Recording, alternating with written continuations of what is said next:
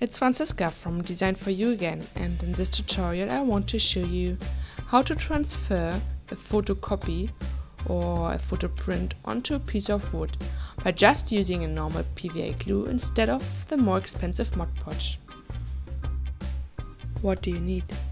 You need a piece of wood, and you need to prepare your artwork or your photo to the same size of your piece of wood. You need PVA glue and sandpaper, or if you have a sander, which makes it much easier. The first step is to prepare your piece of wood, and I used a sander to do so. In the next step I painted a piece of wood white.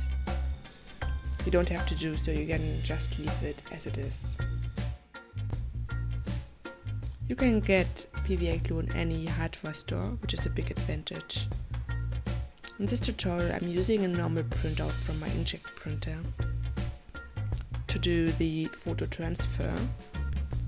The only thing you have to be aware of when you're using inkjet printer, that the ink may wash out when you use the PVA glue. So if you have a laser printer, use your laser printer to print out your artwork or your photograph. Just remember that you want to print out a mirrored copy of your artwork. For good results you want to use a lot of PVA glue. Once you applied your artwork onto the piece of wood, leave it at least for 24 hours to dry. Once the glue is completely dry, you can start with the next step. Use a sponge and water and wet the artwork a little bit. Then you can gently rub off the paper with your finger. If you rub too much or use too much water, the glue holding the ink might come off too.